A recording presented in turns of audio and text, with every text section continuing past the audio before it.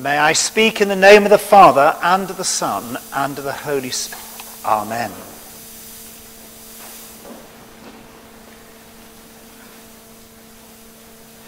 Everyone serves the good wine first, and then the inferior wine. But you have kept the good wine until now. I wonder, are you one of those people who feel bad about feeling good? There are some, maybe more than we think, who seem to think that in order to be a good Christian, they always have to be denying themselves, always making sacrifices. If they go out to have a good time, they come back afterwards with guilty feelings. If they think they are really enjoying life, there must be something wrong. They're being too worldly. Yet in the passage we've just heard from John's Gospel, we have a story about Jesus and his mother and his disciples taking part in a friend's wedding party. Do we feel that Jesus should have just attended the wedding ceremony, the religious part, and kept away from the festivities? Or do we have a problem with Mary enjoying a glass or two of wine? Not only that, when the wine runs out, Jesus is the one who sees that there's a plentiful supply. In fact, he provides them with so much that they could not possibly have drunk it all. One clear message of today's lectionary readings is that our Christian religion is a religion of joy. The genuine Christian really knows how to enjoy life. So many Christians have such a gloomy outlook on life and an even more gloomy attitude towards their religion. When you go into an average church on a Sunday morning, do you always get the impression that this is really a happy bunch of people who have come to celebrate? For many people, religion, the Christian religion, seems a terribly serious business. The theme of John's Gospel is that Jesus is the source of life. In chapter 10, Jesus says, I have come in order that you might have life, life in all its fullness. If then you are one of those people who feel that to be a Christian is a burden, then it seems that you have not yet grasped the meaning of Christ's message. To be a Christian is to experience a real sense of liberation, to experience a new life, a new sense of happiness, a new peace, a new relationship with people. During the recent Christmas season and up to now, we've seen God revealing himself through Jesus in several ways. Firstly, when Jesus was born, as a refugee and homeless person lying in an animal's feeding box, God is revealing himself in his solidarity with the poor and needy of the world. The first people to visit him are the poor and social outcasts, the shepherds. They recognize their God and worship him with hearts full of joy. Secondly, God reveals himself to the foreigners, strangers, believers in other religions and no religion, coming from remote parts of the world. This happens on the Feast of the Epiphany, when we remember those wise men who come from a far country to worship and offer precious gifts. Again, the atmosphere is one of joy and gladness. Thirdly, God reveals himself when Jesus is baptized in the river Jordan and is filled with the Spirit of God. Of this young carpenter, at this stage still a non-entity in the crowd, it is said, "This is my beloved Son. Listen to him." To listen to this young man Jesus is to listen to God himself. And now today, for a fourth time in John's Gospel, God reveals himself when Jesus performs his first sign. Remember, John doesn't call them miracles, but signs. Signs of God's acting among his people. There will be 7 such signs altogether in his Gospel. And a sign, of course, points beyond itself to something much deeper. To understand today's story, we need to be aware that, like much of John's writing, it is full of symbolic language. We would miss so much if we were to see here only a miracle by which Jesus helps a young bridegroom who finds himself in an embarrassing position on his wedding day when the wine runs out. This is a parable about the transforming presence of Jesus, and takes us right to the very heart of the Christian gospel. Today's gospel says there were 6 stone jars full of water. They were there for the ceremonies of purification which were required by tradition on coming into the house and before and after eating. In this story, they represent the laws and religious customs of the Jews. And notice there are 6 jars, which is one short of the complete number, 7.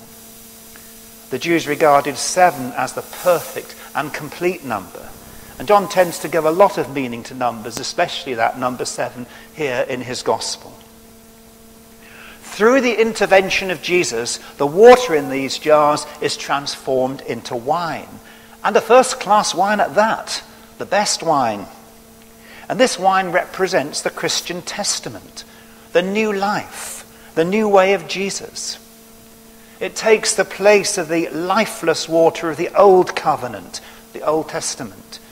And this involved washings and sacrifices which still left people apart from God. A similar image is presented in the other Gospels. In the confrontation between the Jewish leaders and Jesus, Jesus speaks of the new wine which cannot be put into old containers. The new wine which he gives needs new wineskins. In other words, the new vision of life that Jesus brings can only be understood by leaving behind the old traditional ways of thinking and doing. In other words, without Jesus, life is essentially incomplete. There's something missing. In this story, John is trying to drive home a contrast. The contrast between the old Jewish order of things, which was based on trying to observe the law, trying to be good, and the new Christian order of things, which springs from the grace and truth brought into the world by Jesus, and which consists not in trying to be good, but in rejoicing in the generosity of God. And that's an awful lot of wine. Each jar, we're told, could hold up to 20 or 30 gallons. In total, I suppose, about 150 gallons, or 1,000 bottles of wine. Even the grandest party thrown by the super rich would hardly provide that much, and this is just a village wedding. But we miss the point if we take that with an unimaginative literalism. Again, this is a symbol of the generosity and liberality of God and the fullness of life which he wants us to experience. It reminds us of the feeding of vast numbers of people in the desert when so much was left over. God wants to give us life in abundance. So there's no need to feel bad about feeling good. No one should be enjoying life more than the disciple of Jesus. And remember, all this is taking place at a wedding banquet. In the Old Testament, as Isaiah indicates, Israel was visualized as the bride of God. In the New Testament, the church, the Christian community, is the bride of Christ. And this image is spelt out in Paul's letter to the Ephesians, where it is also linked to marriage. When we wish to celebrate a wedding, a birthday, an anniversary, or whatever, we normally sit down together to eat. In the scripture too, life with God and with Jesus is pictured as a banquet. a foretaste of the heavenly banquet to come. It's not a time for self-denial and sacrifice, but a time to enjoy and be happy together. Why should the disciples fast when the bridegroom is with them? And so this wedding at Cana reminds us of the meal we celebrate every Sunday, the Eucharist or Holy Communion, when we gather to eat and drink around the table of the Lord. The Eucharist is a time of celebration. There's something sadly missing if we find it a boring experience, a kind of sacrifice or even a duty. It's a time for celebration. And what is there to celebrate? At its deepest, we celebrate all that God has done for us in Jesus Christ through his life, his teaching, his suffering, his death and glorious resurrection, all signs of God's overwhelming love for us. In the second reading too, Paul reminds us of the treasury of gifts that has been given to each one of us. These gifts are not merely to be used for ourselves. They are the means, the talents we have been given through which we make our unique contribution to our Christian community and to the overall task of building a society based on love, justice, freedom, and peace. And we have much to celebrate and be thankful for, because there are so many people who have used their gifts to promote our well-being and help us in our needs. The degree to which each of us does this decides the level of celebration in our Eucharist. Have we been using our gifts for each other as much as we should? That's the challenge. Finally, Mary is there at the feast. It was through her sensitive awareness that Jesus came to know about the bridegroom's predicament. In this story, she's not only the mother of Jesus, she also represents the church. It is through the Christian community that Jesus comes to us. It is through the church, through our brothers and sisters in the community, that we learn about the life that God in Jesus wants us to enjoy and share with him. Through the church, we receive the help we need to lead that full life. And through you and through me, because we too are members of that community, others are helped to fullness of life. And so in our epistle this morning, Paul speaks of the unique gifts that each one has been given. And these gifts have one purpose only: the building up of the community to greater fullness of life. That is the life of the church. We all give and we all receive. So what will you give?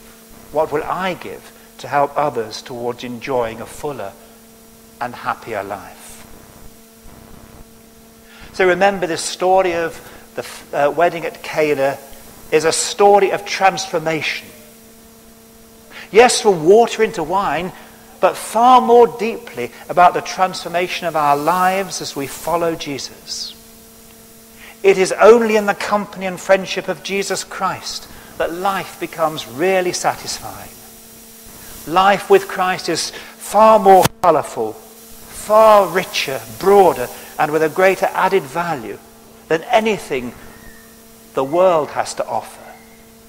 This is the new wine, the new joy of the kingdom of God. Praise be to God. Alleluia. Amen.